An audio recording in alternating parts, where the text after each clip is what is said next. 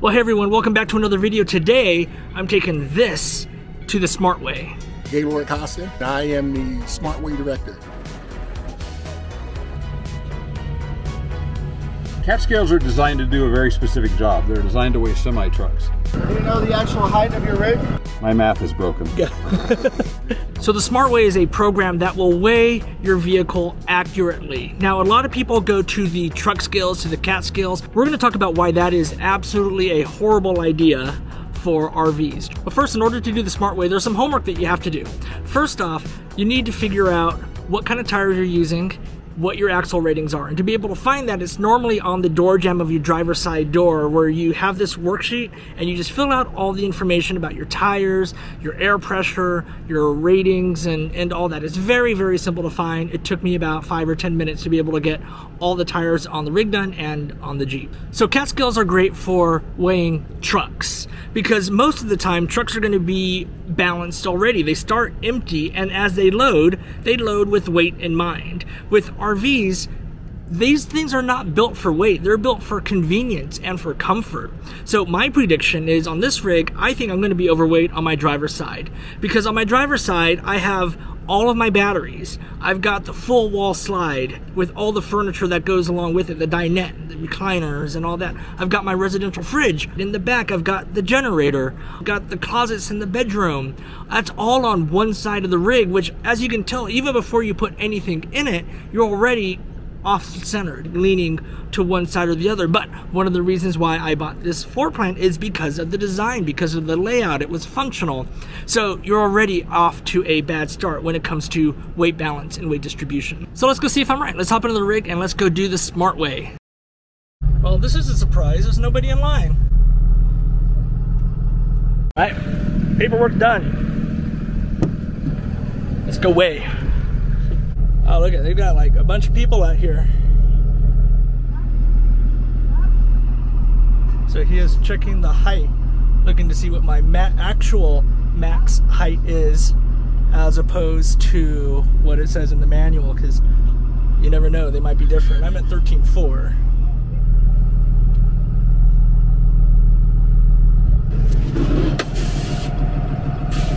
Oh man, these scales get heavy. So you just put those down, I drive up on top of them, and it gives you the weight? Yep. Very cool. Ready on the right? Okay, so dude, let's pull you up. All right, here we go. Get you up here on the scale. Go up. Come on up. Come up. Little gas. Come on. Come on. Okay, slow stop. Yep. 4,500.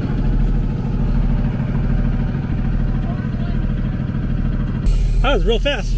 Come on off. Come on up. Stop right there. Hold it.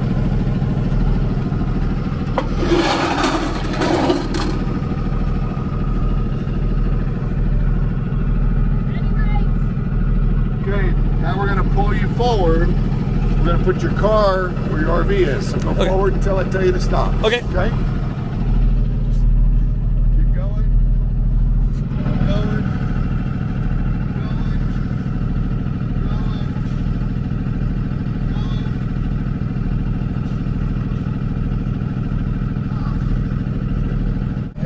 Paperwork, we'll swing you over there and then they'll give you your debrief. Okay, sounds great. Okay, we good?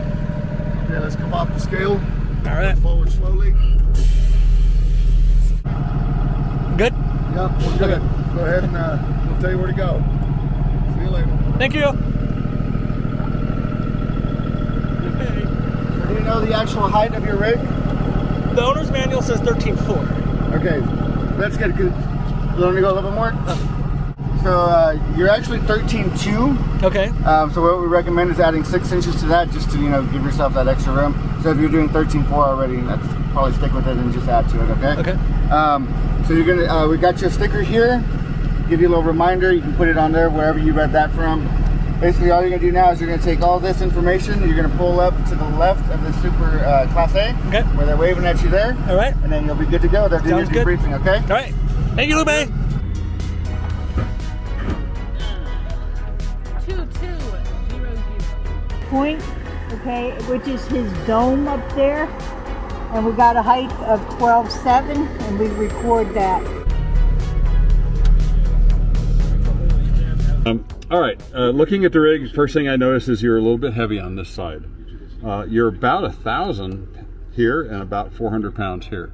So some of this is going to be caused by the way the rig is designed, where your slides and batteries and things are.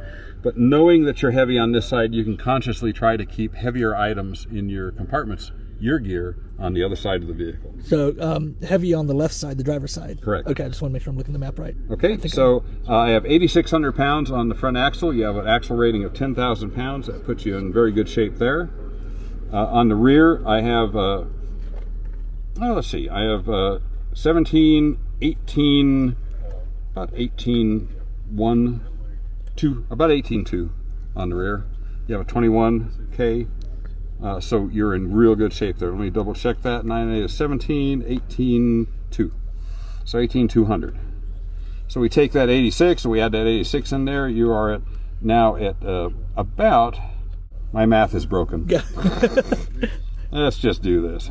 About 26,800. You're at 31 is your gross vehicle, so you're well under all of your ratings. You have, essentially, you have about 3,000 to 4,000 pounds of available capacity. Okay. What's your fuel and water status? I'm full on fuel, or I'm sorry, full on water. About half on fuel? Let's see. I want to say about half. I think I've got 50 gallons or so. Let me check. Okay. Well, you're in a position where there's really, you have no limitations on cargo load within any reasonable extent. You have a lot of available capacity. I shouldn't know that, because then I'll just get more stuff. Well, you know, if you can carry it, might as well have it, right? But you're good. You're good on weight. We stick to your RV. Height is 13.2 on our stick.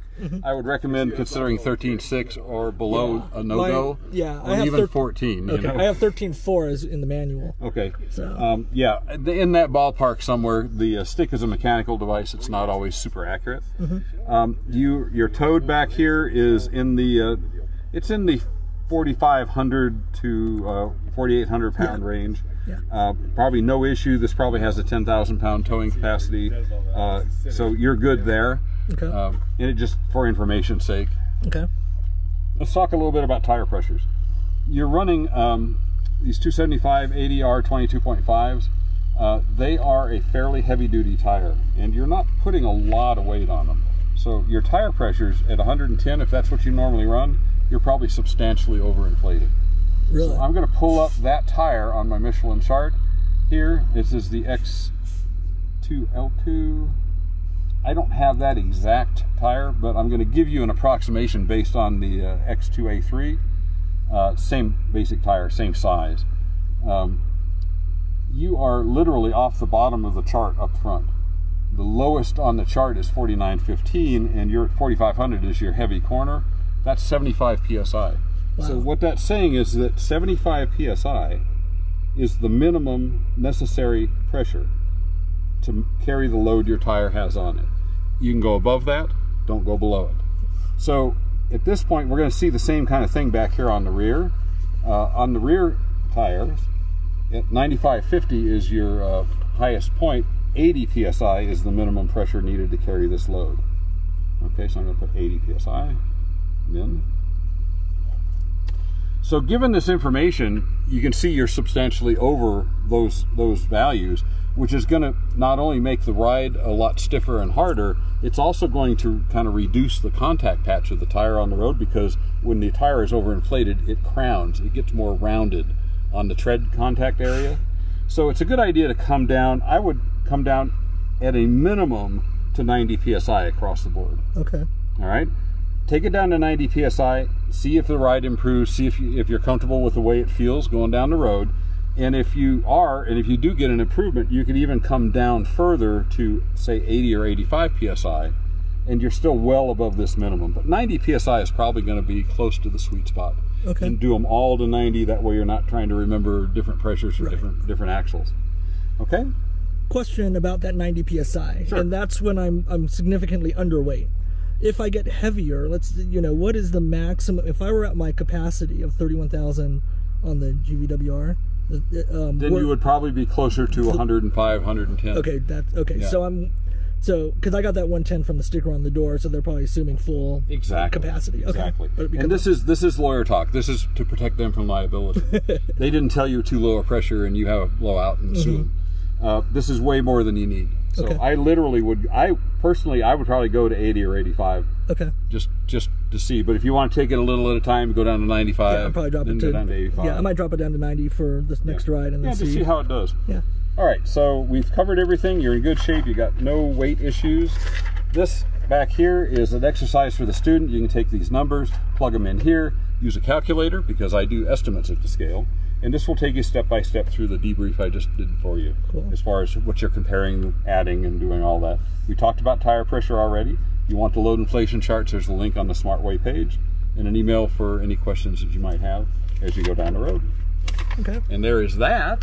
All right. And then this is a little brochure, talks about why we do this, talks about exceeding ratings, which you don't, but it does have a place to note down how you were configured when you weighed this time.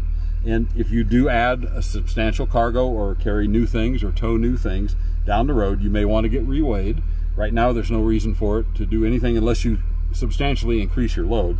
But this gives you a place to note down how you were configured today, and it gives you a place to know where you started from. Okay. Okay, great. And that is it, man. So this is very great information because it tells you the left to right, front to back, and everything. The cat scales that I see other RVers do on YouTube and stuff, that just weighs front, or is that left to right? Is that front to back? Is that total vehicle weight? And how is this different? How is this better? Cat scales are designed to do a very specific job. They're designed to weigh semi-trucks. And semi-trucks almost never have any side-to-side asymmetry weight issues. RVs, because of the way they're built, they tend to be very much off, either heavy on one side or heavy on the other. So a cat scale doesn't care about side-to-side load distribution because semis are generally 100% flat level, very little variance. So they weigh axle only. And they'll have a platform for the steer axle, a platform for the drive axle, and a platform for the trailer axles. So that you only get 3 weights. SmartWay identifies things like this, basically 1,000-pound difference in side-to-side weight distribution. Now, if you think about on a lighter RV, an RV that has less capacity than this one, this kind of weight distribution issue can push you over a tire rating on the heavy side. An axle scale will not show that, because this axle is under its axle rating, but with this heavy corner, you could be over a tire rating and not know it. We see that pretty regularly on lighter coaches. And your coach is built on a very heavy-duty chassis. A lot of the Class A RVs are not. They're built on old P30 chassis, they're built on delivery truck chassis. So this becomes a great issue. And we have actually seen, I've personally seen an RV with 3,800 pounds of differential on the rear axle, which pushed them completely over the tire rating on the side that was heavy. Wow. And cat scale will never tell you that. You'll never know it. Yeah. So that's the reason for the corner weights. Yeah. And also corner weights allows us to choose the proper tire pressure. If we had taken your axle rating or your axle weight to determine a tire pressure, we would have been under what we needed because we wouldn't have known one was so much higher than the other. Best $55 ever spent. Stuart, excellent. It's been great. Yeah, Mark, thank you. I appreciate all your help. Oh, of course. Okay, so as you can see, I was doing everything by the book. The tags on the driver's side on the little sticker recommended a tire pressure of 110, but as you can tell, that's for a fully loaded weight thing, and I was way underweight, at least on, total, I was way underweight. I had the tires way too high, which could have also been an issue. So I'm dropping my PSI down to 100, then maybe down to 95, and I'm just gonna kind of lower it down, see kind of where my sweet spot is. Hopefully we'll get a smoother ride, better miles per gallon and fuel economy, and whatever else, we'll see what happens. The other thing is to know that it's important now. I know I'm overweight on the left side, but that doesn't put me overweight total. But it's just one of those things to kind of keep in mind that, I'm 1,000 pounds heavy on the driver's side, which in this rig is not necessarily a big deal because I'm still 4,000 pounds underweight total for the entire vehicle, for the entire ratings.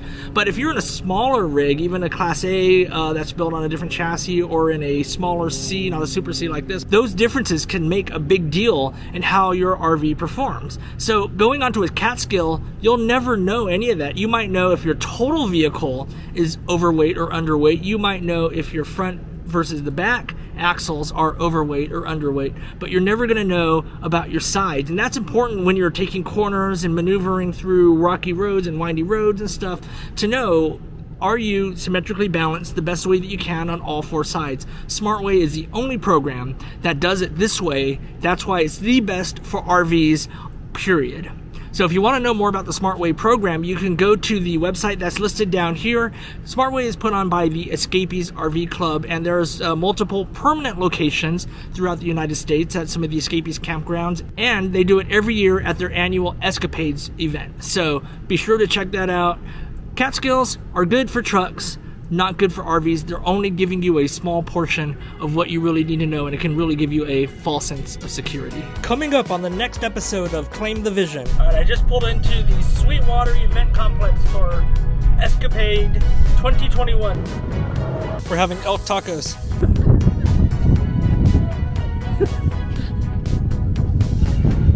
Be sure to hit that like button on this video and subscribe to Claim the Vision so that way you know every time we upload a new video. Thanks for watching.